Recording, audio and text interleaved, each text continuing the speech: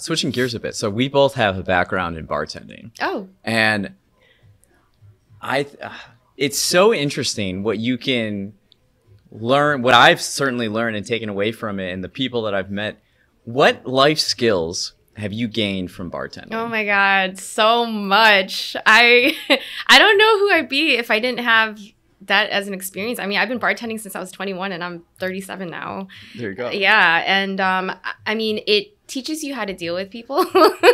Yeah. It just, you have to find a connection really quick. Really quick, right away, you know? And with bartending, it's like, it's not just about the drink. It's kind of like a pure connection, like finding something that, you know, we have in common, kind of like sparking up a conversation.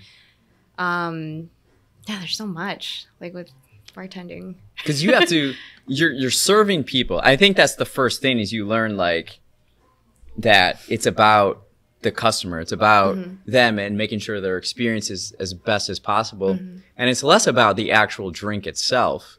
And there's so many different types of people that you have to quickly. Yeah. I'm sure it's helped you in everything else that you're doing. Yeah, right? Definitely. Yeah, I don't even know where to start with this. Like, I feel like just even if like you come into the bar, right? Like right away, first thing I would ask, like, or how are you doing? How's your day going? Like, what can I get you to drink? You know, and then from there, I make the cocktail. And then for me, like, I would always try to like create a very welcoming atmosphere for the person. How does that happen? How do you set the tone with the atmosphere? Yeah, well, I mean, I usually just ask about how, like, depending on how busy I am, right? Because like this is that changes totally, right? Because if I'm like working at like I don't know at 12:30 a.m. on a crazy busy night on a Saturday, I don't really have time for any of that. You know, it's just more so like, what can I get you to drink? All right, cool. And even sometimes the customers don't understand that. Sometimes, right? Yeah, especially like after a few drinks and they want to have like a long conversation with you, or I don't know. It just depends on like what atmosphere. But for the most part, you know, I always try to like create a very fun atmosphere for the person. And and for me, it makes it fun to connect with like you if you were to come in the bar, like just to make kind of like, I don't know, just the time more impactful. Yeah. So then you can apply kind of that, creating that atmosphere and kind of that positive tone with all the other people you interact with on a daily basis, right? Yeah. So it's you're able to, you know, they call it like the service industry, but it's really like the people industry, right? Yeah, it is. Yeah, it definitely is. What's your favorite drink? My favorite drink, oh God, it's changed so much through the years. And what's funny is like I barely drink now. I'm the same way. Really? Yeah. That's so interesting. Okay, so I'm going to ask you a question. Like, okay, so why do you think that is? It used to be different. Like the bar I work at, it used to be like the staff would almost party like every night in a way. But it's become this like creative hub where it's a whole bunch of creatives that are all doing their own thing and entrepreneurs that it's like, we kind of got other stuff going on and we have to be sharp with everything that we're doing. And I'd rather drink more intentionally.